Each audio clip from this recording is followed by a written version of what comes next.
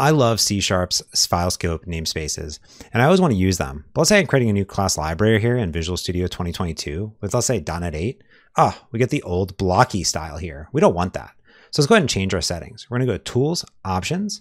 This dialog box is going to go up, and we're just going to type in Code and look for C# Code Style General. This is going to give you all of your settings here. If you scroll down, you'll be able to see everything that you can change, including the namespace declaration. Let's go ahead and change that to file scoped. I'm going to hit OK. Now, when I go ahead and create a new project, let's create another class library here. Let's go ahead there and create it with .NET 8. Look at this. Boom. Amazing. File scope namespaces, everything that you could possibly want. Now, if you go back into Tools Options, and you go into that General, you can even generate an editor config from this setting.